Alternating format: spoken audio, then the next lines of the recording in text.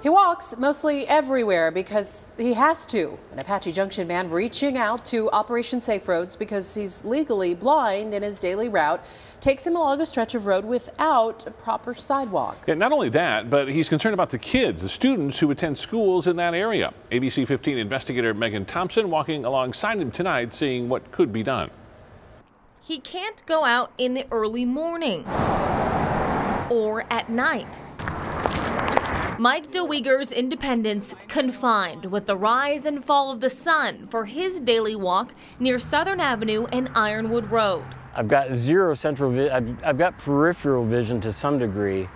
It's a retinal disease. The disease making it nearly impossible to differentiate between the blacktop path for pedestrians and the road for cars. I've used my cane a few times, and I can feel where the asphalt is by my feet, but usually, if I go off this way, I know rock.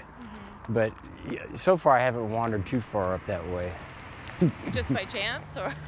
Just by luck. But his biggest concern is right here, where the pathway for pedestrians leads them to walk directly next to passing cars. There's not even a barrier with a curb, just a line painted on the roadway. And I called the city, they said, well, we can't really do it, and that's why I called you guys. Mike says the Apache Junction Public Works Department told him they couldn't fit any upgrades into the budget. But as Operation Safe Roads began looking into the issue, we noticed this, a community meeting for sidewalk improvements just up the road on Southern. But it does not include any repairs for the area Mike is concerned about. There are some things we can look at. Apache Junction's Director of Development Services, Larry Kirch, acknowledging this area could use some big changes and that whoever Mike talked to with the city should have got him in contact with their ADA coordinator. In this particular case, I think that's where we probably missed a step. But now Kirch says they're looking at possible long-term and short-term solutions. We may be able to just put in some curb along the length of the most hazardous parts.